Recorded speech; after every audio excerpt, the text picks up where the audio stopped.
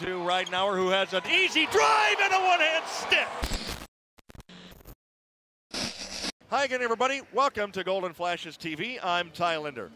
You know, Kent State and Bowling Green have been around since 1910, and in basketball, they've been playing one another for 100 years. Add this one to a list of instant classics tonight. To the highlights we go.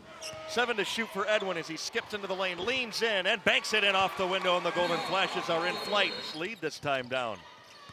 Game tied at 4. Deep, Pippen creates some space as he shuffles along the baseline. And with some firepower to match what Bowling Green will bring in. De La Rosa. They are feeling it offensively. Hall down the lane somehow. He's ahead to Deon Edwin on his left. Into the corner. Peterson's three, and that's a quick 5 for Kent State. To pass to Szabo near side. 3 going up and in.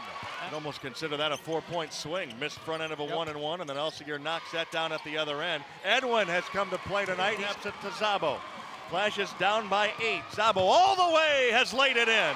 To Ridenour, who has an easy drive and a one-hand stick. And on the free throw line out to Szabo. Pops the 3, and he is going to get the bounce to drop, and good. It's a 1-point game, and they get a 2 for 1. The Golden Flashes were playing catch-up for the most part in the first half, and eventually went on a 14-4 run because they played turnover-free over the last 4 minutes. Trailing by 3 at halftime, the Golden Flashes came out with a flourish in the second half, led by Jalen Walker, who ended this game with 18 points, all of them in the second half or overtime. Now, while Bowling Green was busy locking down on Jimmy Hall, the Golden Flashes also got 12 points from Deon Edwin, 17 from Kevin Szabo, who was fantastic before leaving with an injury in overtime. Szabo on a drive, ties it on a high kiss. The Golden Flashes actually took their biggest lead in overtime, a 4-point separation at 83-79, and with 20 seconds left, looked like a cinch to get a critical home victory. The Falcons immediately hit a 3 to draw to within 1, and then the Golden Flashes, a costly turnover, led to 2 final Bowling Green points as KSU's final chance of a shot and a game winner did not get off in time.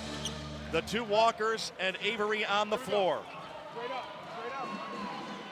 Manley was the hero here against the Falcons a couple of years ago. Here we go. Ridenour looks. He looks. Jalen catches. It's away. It will not count. They say he didn't get it off. They say he didn't get it off. The Golden Flashes now have to go back on the road to try to get this game back. They go to Toledo on Saturday.